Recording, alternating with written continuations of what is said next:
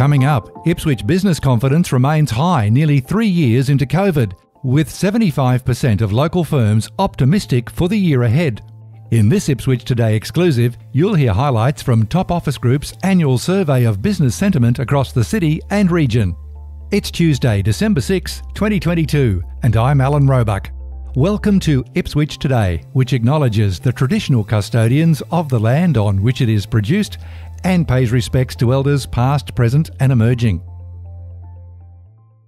This podcast is supported by Kinetics, people-powered web hosting trusted by Australian businesses since 1999. Ipswich's annual survey of business sentiment and trends has been released. Top Office Group's Executive Outlook is in its 14th year. Company Director Jan Gadsden joins me to discuss the very latest views from business leaders across the region. Thanks for speaking with Ipswich Today, Jan. Thank you, Alan, for the opportunity. It's been 12 months since we last spoke. Boy, it goes by quickly. And this year is the 14th year of Executive Outlook. Are business confidence levels up, down or much the same? This year we've interviewed 78 business leaders in different sectors across our region, and we've found sentiment is upbeat. Inflation's a big deal, but pipelines are solid. 75% of local firms are optimistic, 20% neutral, 5% concerned, and there are specific areas of growth. And what would they be? We found demand for industrial space and developments in the Western Corridor is buzzing. You just need to take a drive through Carroll Park. It's quite full on. And that's flowing on to your service outlets, legal, finance sectors. They're thriving. IT firms are flat out just keeping us safe right now with this explosion in cybercrime. I'm glad you mentioned the cybersecurity aspect. It certainly is a big one, Jan. Now more high profile than ever with the likes of Medibank and Optus. What should businesses be focusing on in that area? Cybersecurity's got us all on edge with these data breaches, ransomware, spoofing and phishing attacks. They've exploded, which is all about identity theft and monetising data. I guess the worry is Optus and Medicare Medibank are just the ones that we know about, but most don't get reported. There's too much on the line. And I guess from the perspective you're asking me, it really brings home the critical importance of software updates, multi-factor authentication, backups and using unique passwords to try and secure and protect our business. Our last line of defence really is the human brain. So if you don't know, don't click. Yeah, exactly. Apart from cybersecurity, what are the other top challenges that have been identified for businesses both large and small? The standout challenge and constraint to business growth right now is labour shortages.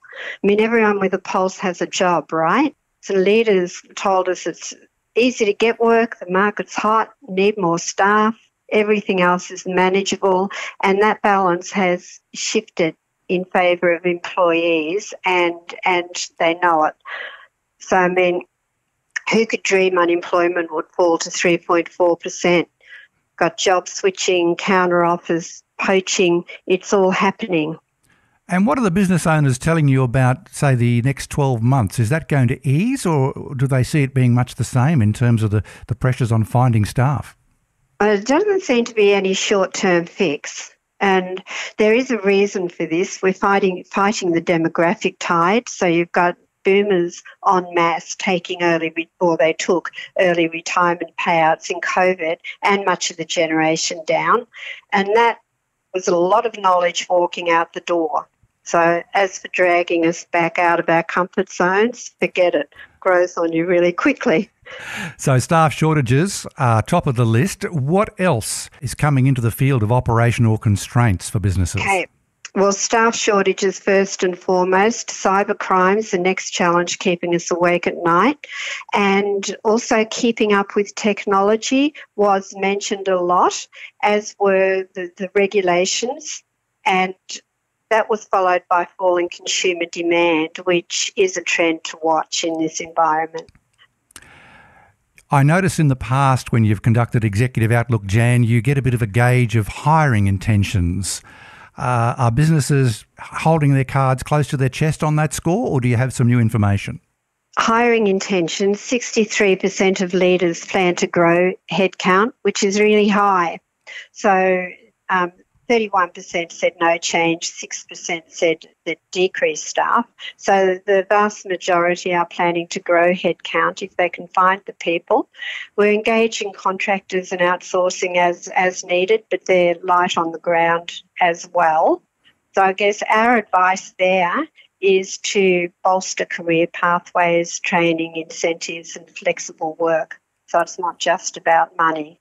There's a report out this week saying that Medicare is not fit for purpose, Jan, and of course that affects the whole health sector. What have you found in the health sector in Ipswich and the region?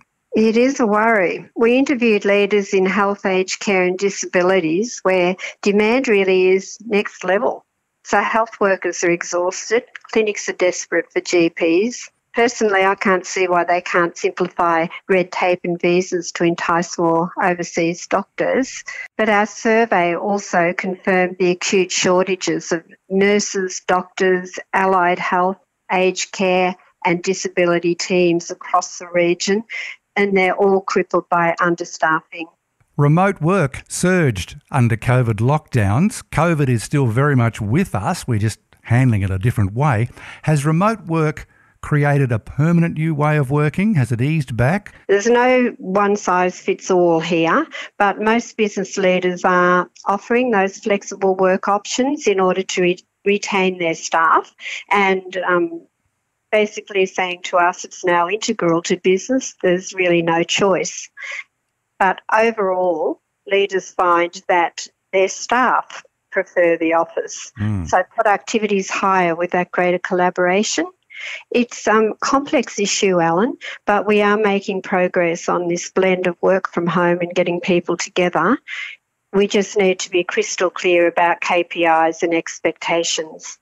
Was there any indication about a favourite time of the week to work from home? I'm thinking a Monday or Friday might be on the list. Yeah. Well, one business owner told us about one of their staff members that suffers Mondayitis, so they re-rostered around that. But then it also appears that Friday is not so popular with the team either on the whole, so I think they have an acronym for this, but I'm not going to say it on air. Okay, no problem. We'll leave it there. But it's called Tuesday, Wednesdays and Thursdays, and it's abbreviated. Looking at retail, last year online shopping was at record levels. Have people eased back on that and gone back to the shops, or have we seen what that's going to look like? Well, certainly there's a trend back to the shops, I would say, and retail trends definitely are up. And they're certainly expecting, bumper times, just given the Black Friday sales, Cyber Monday, and now moving into Christmas. I guess the concern there with those retail trends is that it is discretionary spend and people are watching their pennies. So I guess it depends where that's going to go.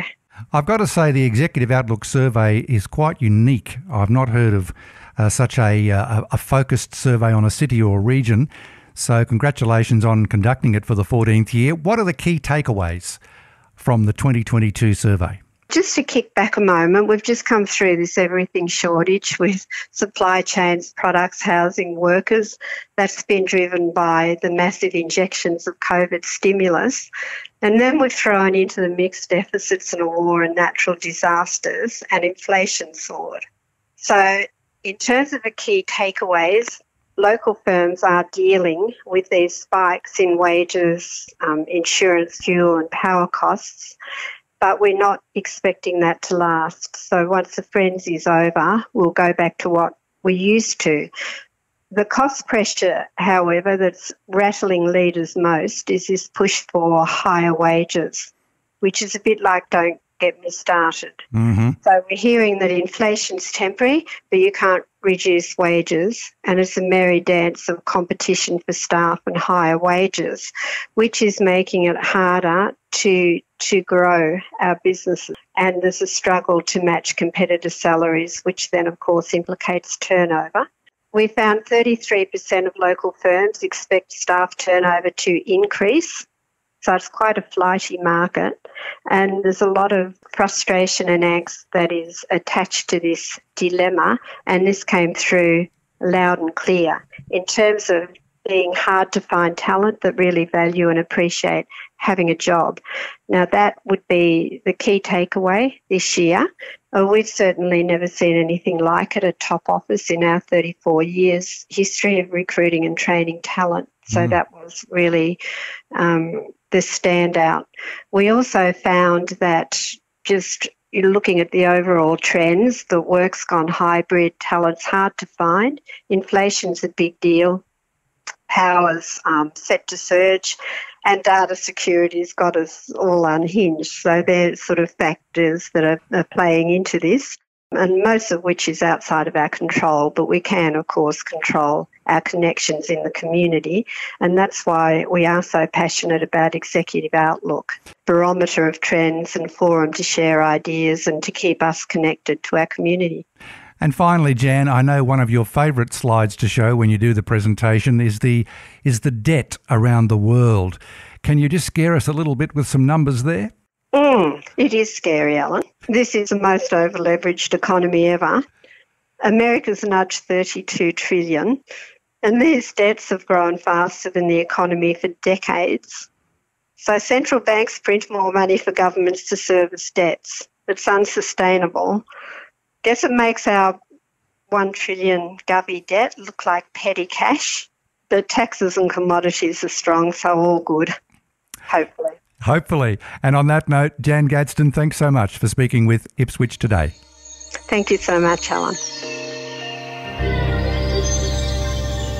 You'll find a link in the show notes to highlights from the Executive Outlook survey.